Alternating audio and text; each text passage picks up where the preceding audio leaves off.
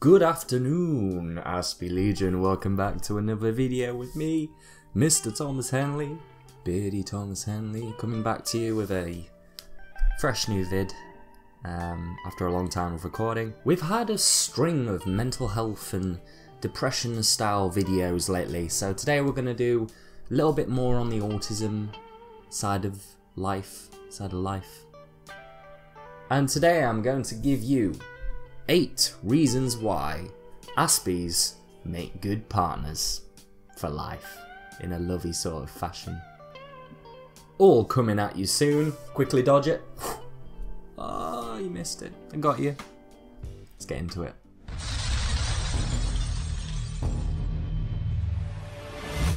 One of the more annoying things about the human race is that the more sort of mean and nasty people who generally show quite a lot of confidence and are a bit more kind of teasy generally seem to get all the guys and girls when it comes to relationships. Now I know this is a bit of an overgeneralization, but something about sort of mean and nasty people that get you some people a little bit excited. I mean, nothing cooler than a badass, but when it comes to a long-standing relationship, you want someone to depend on, someone who cares for you, someone who is not gonna treat you like trash.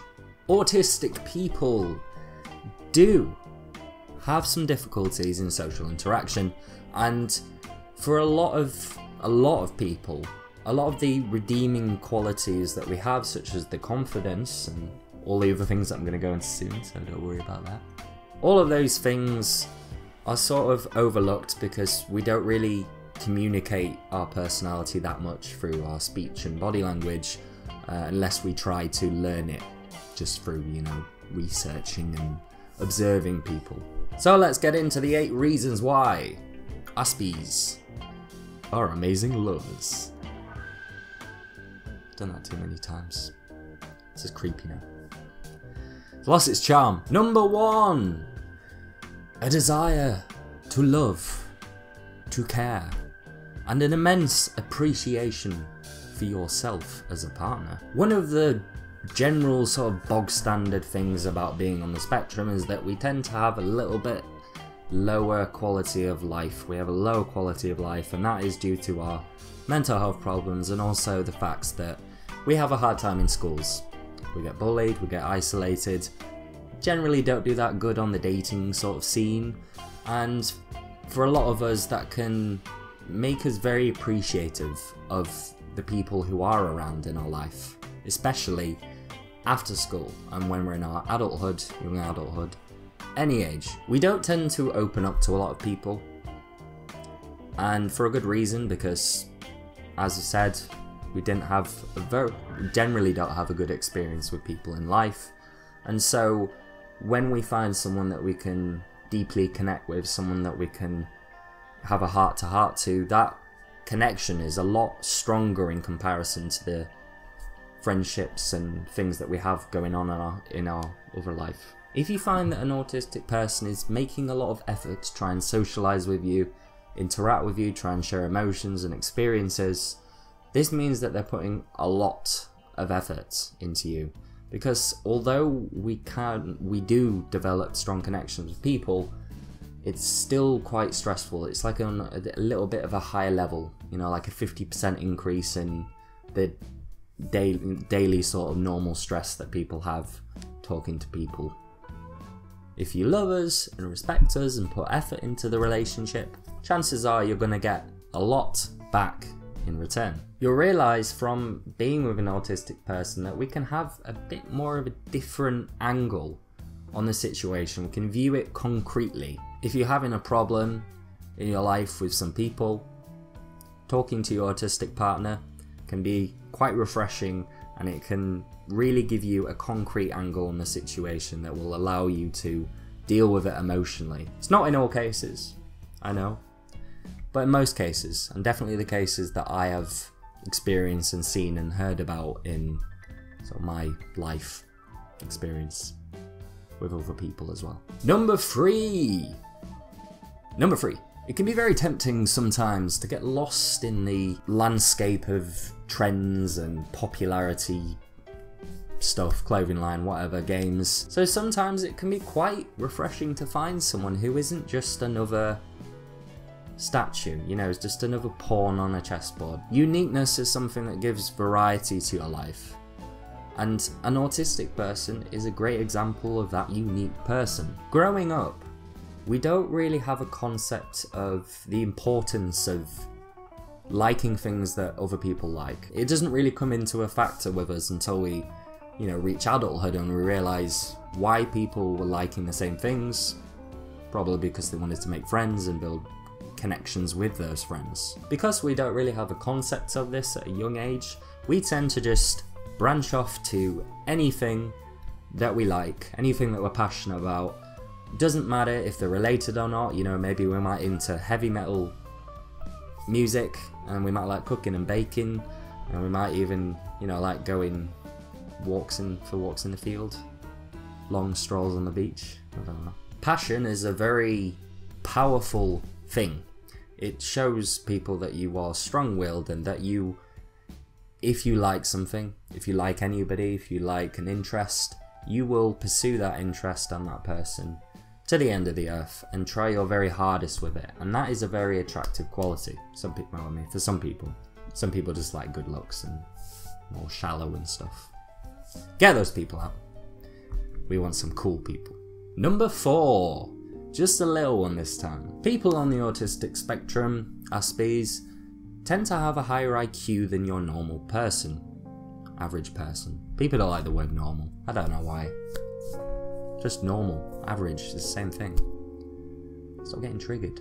Not only does it raise our IQ by an average of 8 points, it also gives us a very factual and logical type mind. If you like to learn stuff, if you like to improve on stuff or just learn new interesting things about the world around you, chances are, if you're with an autistic person, you're going to get pelted by facts from all kinds of sources and directions. We tend to remember a lot of things that we find interesting.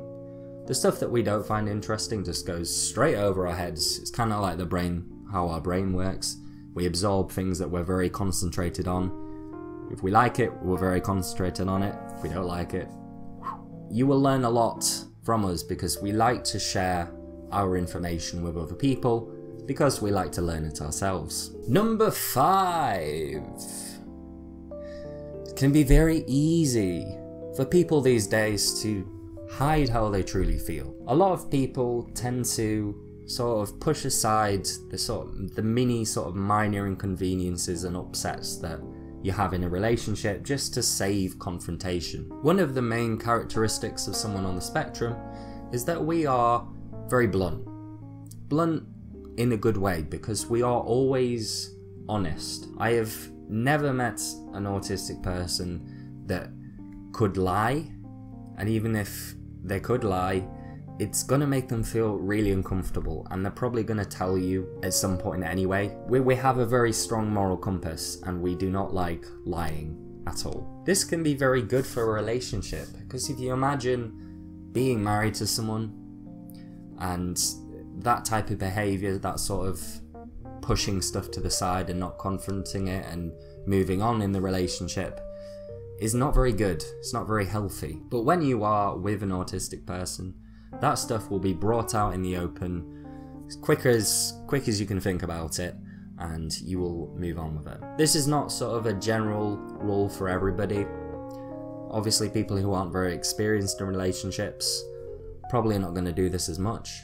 But people who are a bit more confident, if you find a confident autistic person, they are likely to try and resolve situations rather than cause confrontation. So don't get frightened away. There's kind ones out there. There's nice ones there. That's creepy. Stop it, Tom. Does my butt look big in this? Yes. Number 6. We're going on to a two-hander now. We're getting close. We're getting close to the finish line.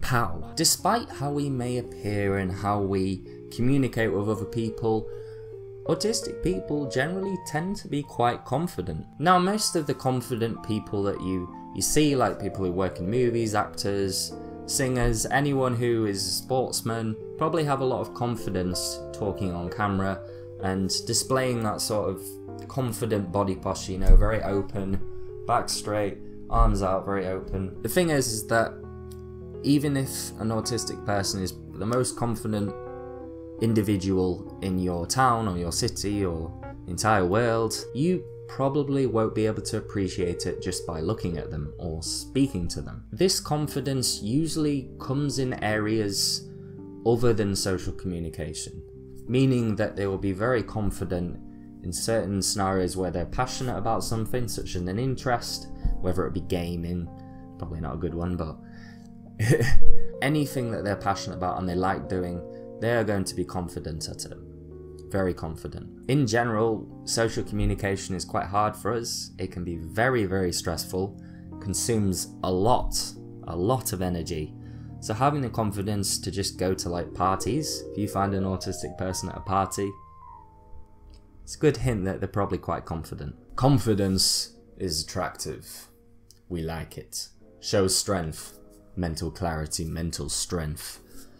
And they will make your life better. Number 7. A little bit of a crossover with one of the other points, I know, so don't bash me for it. And if you want to bash me for it anyway, I don't care. Bring it on. Aspies. We like to have very strict rules. In this stressful world that we don't really understand, the most stressful things are the things that don't have rules, such as social communication, especially in environments where there is no set rule of conduct. Because of this, a lot of autistic people I found in my life, especially with myself, we like to have strict rules on everything. Not meaning that there's strict rules on yourself per se, although there might be in some cases. You'll have to confront them about it, you know, maybe write out a bit of a contract, write some rules, have some strikes on the rule board when you're being a naughty person. If something makes sense, we will run with it. We will take it into our little bank of what we should and shouldn't do, and we will use it. Meaning that if we are parented correctly, or we are exposed to moral dilemmas and we learn from other people the correct way of behaving, it's likely that we're going to do that, only if it makes sense to us. This means that we are incredibly trustworthy. You're probably not going to find a more sort of trustworthy and honest subcategory of people on planet Earth. If they do something wrong and they're rude, it's probably not intentional at all. It's usually just due to a miscommunication or a misunderstanding of how to act in a certain situation. Number 8! God damn it! I had to look at my fingers then. See, some of you saw that.